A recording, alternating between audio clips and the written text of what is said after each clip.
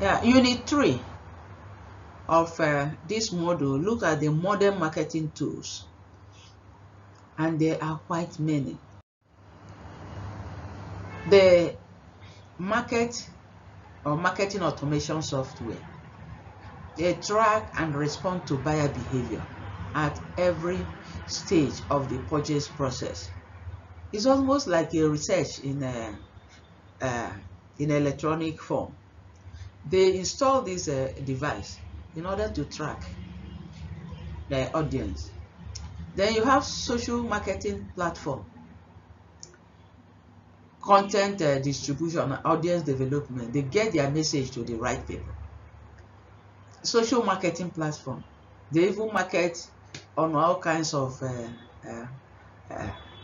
platforms, like even the Facebook, the Twitter. They sell things on WhatsApp. All these social tools, they distribute their content through these avenues. They have the web. You know, when people are doing business, it's advisable for them to develop their own website, because when the people go there, if they are looking for you, if it is important, maybe you have marketed yourself or you're marketing yourself, they require to go to your website to see everything there: the pages, the content, the access, the registration pages, the blogs, the resources, even the pricing details. When you are not able to deliver those, they go to people who are ready to do such for them. You have Salesforce automation software. That one, it gets visibility into opportunities and customers. Is critical for evaluating the marketing efforts. The software is very useful to the marketer, that is the entrepreneur. Then the content marketing software, you need content to share with buyer at the stage of the funnel, because after everything is done, being said and done, the content will have to be developed, whether the web platform, whether the Salesforce automation, whether the social marketing, whether the automation software. For each one, you need a content, and somebody prepares the content.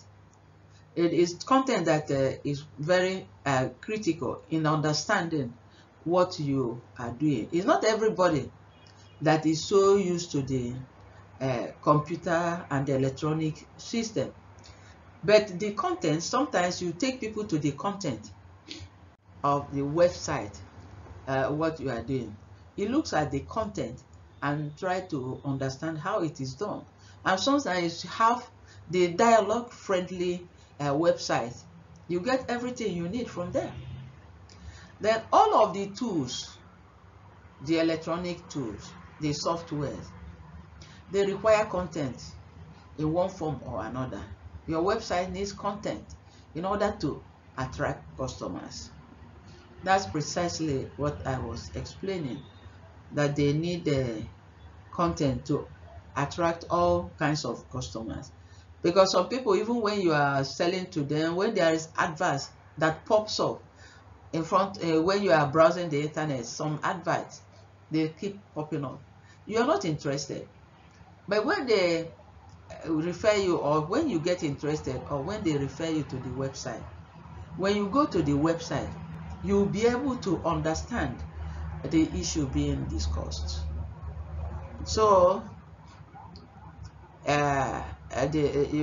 that's when you will now improve the value and generate leads through form submission. Sales need content to be seen, whether it is where you do their blogging or dialogue, everything including sales, they need content in order to be relevant.